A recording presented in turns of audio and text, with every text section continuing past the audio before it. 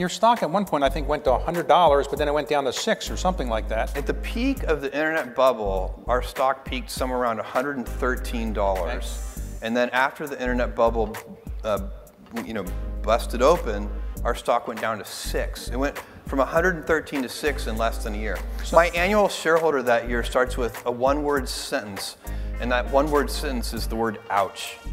So most of those internet companies of the dot-com era are out of business. Yeah. You survived. What was it that made you to survive, and virtually the rest of them are gone?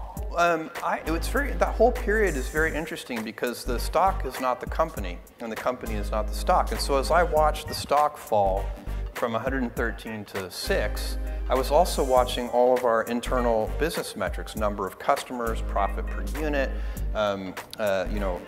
everything you can imagine, defects, etc. Every single thing about the business was getting better and fast. And so as the stock price was going the wrong way, everything inside the company was going the right way. And we didn't need to go back to the capital markets. We didn't need more money. The only reason, a financial bust like the internet bubble bursting is, makes it really hard to raise money. But, we already had the money we needed. So we just needed to continue to progress. Wall Street kept saying, well, Amazon's not making any money. They're just getting customers. Where's the profits? Where are the profits? And Wall Street kept beating you up on that. And your response was, I don't really care what you think. Amazon was, people always accused us of selling dollar bills for 90 cents and said, look, anybody can do that and grow revenues. That's not what we were doing. We always had positive gross margins. It's a fixed cost business. And so what I could see is that from the internal metrics is that at a certain volume level, we would cover our fixed costs and the company would be profitable. つい先日、モルガン・スタンレーのチームがテスラのフリーモント工場を訪ねて、インベスター・リレーションズの説明を受け、工場見学もしたそうです。アナリストがそれを元に出したレポートによれば、テスラの需要は非常に高く、そのため資材高騰で生産コストが上がっても価格決定力がとても強いと指摘しています。つまりコストの上昇を顧客に転嫁できるため、利益率を下げる必要が全くないということです。他の自動車メーカー同様に半導体チップ不足は大きな問題ですが、他社に比べてそのダメージはかなり小さいです。イーロン・マスクの最近の発言によれば、様々な対応によってその影響は昨年よりもかなり軽減されているということです。テスラの対応とは、設計変更による半導体の数を減らすことやソフトウェアの書き換えです。